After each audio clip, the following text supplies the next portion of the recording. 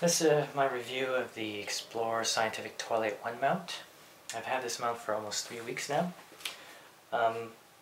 The mount itself is mostly made of metal. The legs are stainless steel, mount head's aluminum.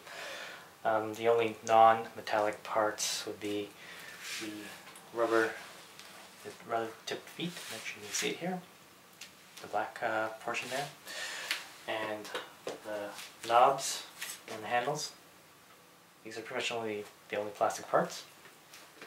The mount weighs almost 17 pounds, 8 kilograms. You can find more detailed specs on Explorer Scientific's website. And it's almost about 53 inches high when the legs are fully extended. I didn't fully extend it so I can fit as much on the screen here. Overall, it's pretty good. The only problem I guess I find with a very minor issue is when adjusting the altitude.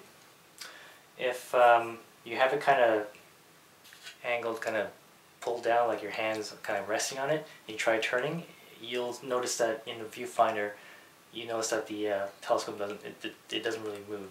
If you try to keep it as straight as possible, then it works fine. I guess the other thing I would like to have seen on this mount is a bubble level. So if you're out like in a field somewhere, you'll be able to tell if your mount is level or not, since it is an alt-azimuth mount. Right. The tension plate at the bottom here has two 1 1/4 and one 2-inch holes for your eyepieces. And also this mount is exact same as the Orion VersaGo III. So it just depends which you prefer, if you can get one or the other at a cheaper price. It's this exact same mount.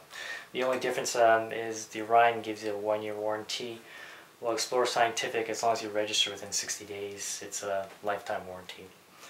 Overall, I like this mount. It's very good. If you can get a good price, it's worth it.